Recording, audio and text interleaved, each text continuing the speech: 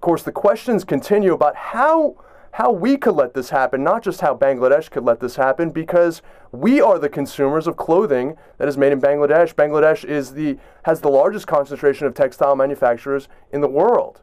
And of course, it also has some of the lowest labor standards. In this particular case, Saurabh Rana, the owner of Rana Plaza, this factory, obtained the permit illegally, using his political influence to build the building, and was in the process of illegally adding floors to the building. And in fact, many workers saw that there were huge cracks, drew attention to concerns about safety, but were not allowed to voice those concerns, and those concerns were never addressed. Of course, Saurabh Rana is now under arrest and indicted for criminal negligence in this case in Bangladesh, and he's no doubt going to be subject to the long hand of the law in Bangladesh.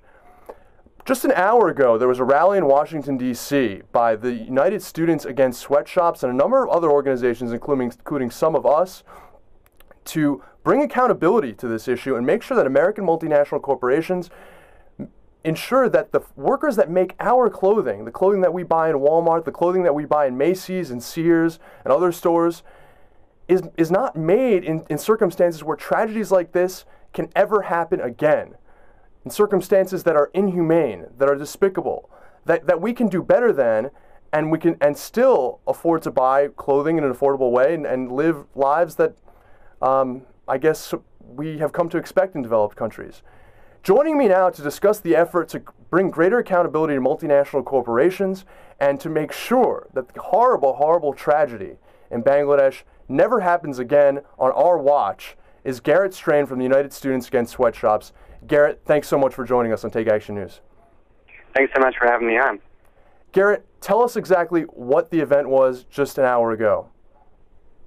Today we held a picket outside of the Gap on Connecticut and Washington, D.C., and we also held a mock funeral for the 1,600 Bangladeshi garment workers who have perished in preventable factory fires and building collapses since 2005.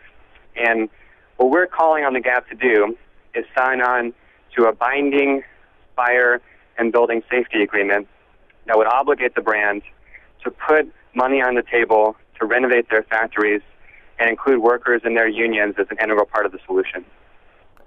Garrett, for all of our viewers and listeners who are interested in getting involved, and I will repeat the information later on, but just to get it right out there right away, where do they go to sign on for this petition to help bring the pressure on retailers like Gap to say they can't wash their hands of these heinous crimes? Yeah. Well, you can go to www.gapdeathtraps.com to sign our petition and download letters that you can deliver to store managers, organize your own action, and sign a petition.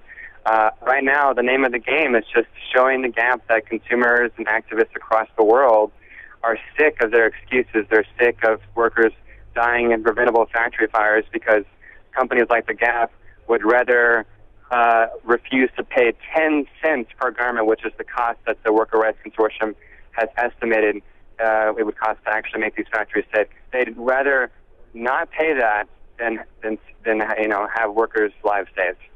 10 cents per garment, folks. That's the cost. That's the cost of preventing these disasters in the future. That's the cost of human lives. Think about what we would think if there were 1,000 Americans who died in some kind of a factory fire. Think about the way we reacted to 15 people dying in the tragedy in West Texas. And of course, that tragedy is also unexcusable. Go to gapdeathtraps.com. Again, that's gapdeathtraps.com to sign on to create accountability for American corporations, for American retailers, people that sell clothing that is made in Bangladesh and other developing countries, to ensure that their basic health and safety standards